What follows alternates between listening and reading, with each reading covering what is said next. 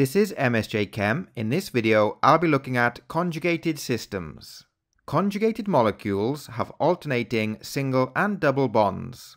The alternating single and double bonds are known as a conjugated system. Here we have examples of molecules with conjugated systems. We have 1,3-butadiene, 1,3,5-hexatriene, retinol, and chlorophyll.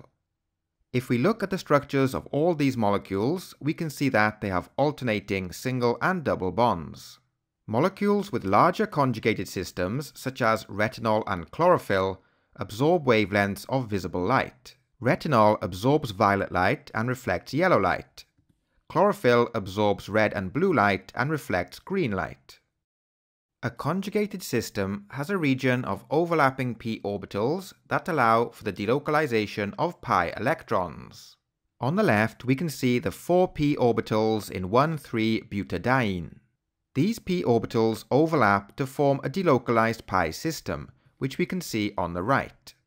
The 4 pi electrons are delocalized or spread out over the whole pi system.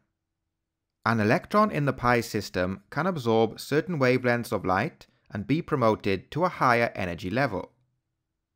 Molecules with larger conjugated systems absorb longer wavelengths of light. Longer wavelengths of light have lower energy. Here we have 4 molecules with conjugated systems. The size of the conjugated systems increases from left to right.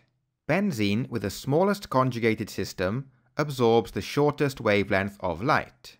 Tetrazene, with the largest conjugated system, absorbs the longest wavelength of light.